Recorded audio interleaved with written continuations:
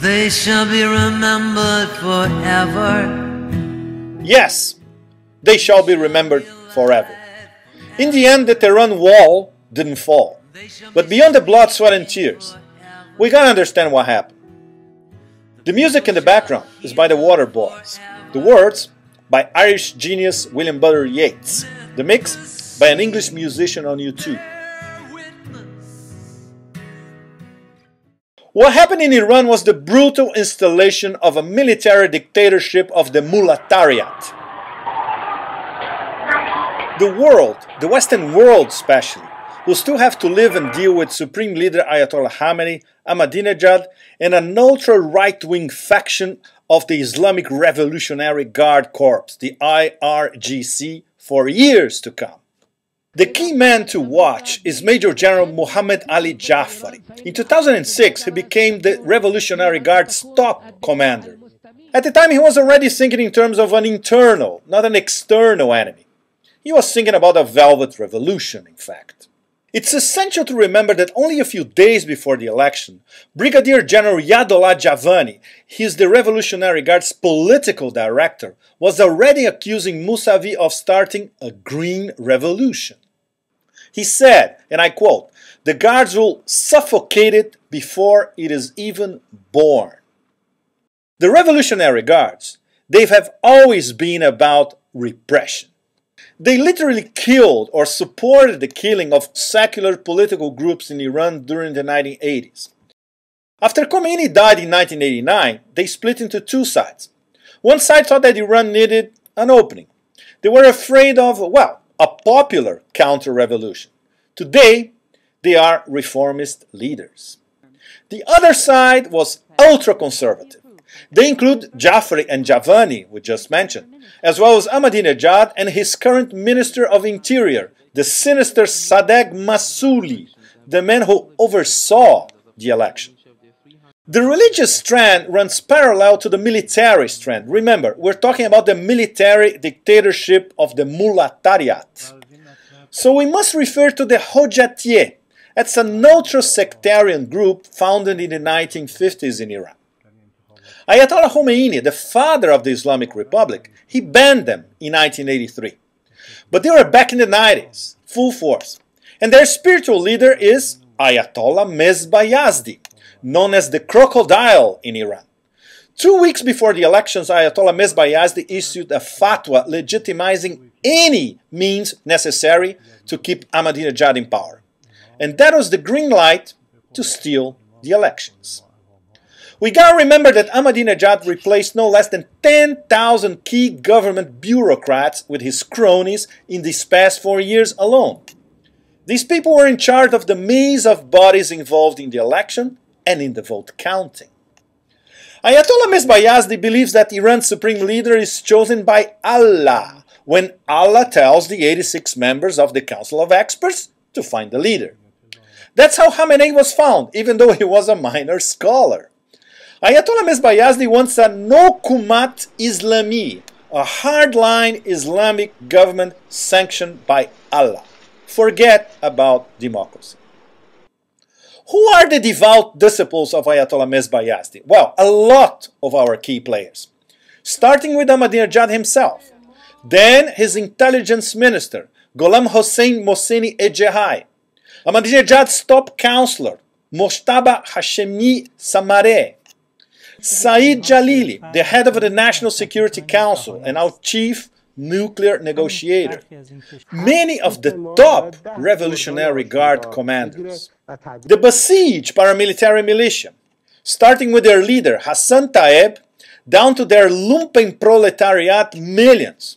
And of course, the Iranian judiciary itself. So now these ultras are smashing the old first-generation leaders of the revolution, like Hashemi Rafsanjani.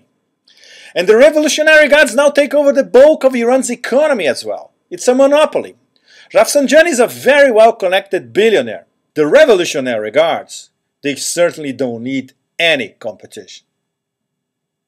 This will be an even more repressive, hardcore Islamic government than a republic. Remember, officially we're talking about the Islamic Republic of Iran. And this is one of the key reasons behind the street protests. Allah, of course, has to choose the next supreme leader. Khamenei is ill. Mojtaba Khamenei, his mysterious but very powerful son, is behind the ultras, but does not have what it takes to become a leader. And Rafsanjani is the head of the 86-member Council of Experts, who chooses the leader. Rafsanjani is trying to conduct his own mini-revolution in Qom, going against Khamenei. The ultras will try everything to squash him. This is a bitter war at the very top of the regime. The ultras, they want Ayatollah Mesbayazdi or one of his proteges as the next supreme leader. If this military dictatorship of the mullahs continues to appease its working class support base with a little redistribution of oil revenues, they can stay in power for a long time. The West may try to boycott them, but not Russia and China. Iran's oil and gas are absolutely crucial to Europe, not to mention Asia. Nobody is going to embargo Iran's oil exports. So the regime will be able to repress and suppress whatever comes its way, using or not using religion to justify it. There are echoes of the former Soviet Union in all this, but what happened in the streets is more like Prague in 1968 and not the turbulence before the death of communism in 1989. In the end, the revolution was not Twitter because there was no revolution. The army, the Revolutionary Guards, they didn't support the people. And the Bazari merchants and the oil and gas industry workers, they didn't go on strike. So, no revolution.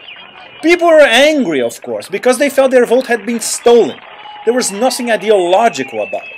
When they took to the streets, they made clear that they wanted a better economy, less unemployment, a less stifling regime, a little more freedom of speech and of dress for women, less fiery rhetoric from Ahmadinejad. In sum, they wanted a better life. But on the other side of the spectrum, there were the millions of Basij who are very, very happy with the meager and shabby existence the revolution grants them and deeply, deeply alienated from Western culture. This doesn't mean this was a Gucci YouTube Twitter uprising of the petit bourgeoisie.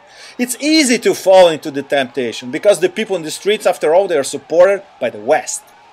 But to believe that Iran's national interest and the aspirations of the excluded Iranian masses will be defended by this new military dictatorship of the mullahs is to completely miss the point. Yes, the ultras are paranoid. They know they are virtually encircled by the US military machine. They know about the Bush administration's $400 million for regime change. What they could not foresee was the force of a spontaneous movement.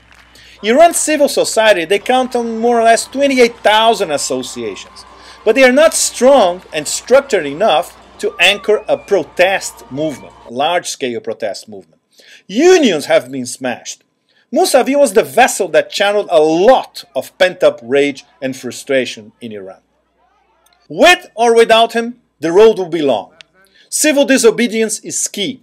The sound of Allahu Akbar will be echoing from the rooftops from many, many days and weeks to come. When Khamenei sided with Ahmadinejad, instead of an arbiter, he became a gang leader. The social contract between millions of Iranians and the revolution was broken. There will be blood, yes, and there will be resistance as well. Iran is a very sophisticated society, but it will be a long and winding road.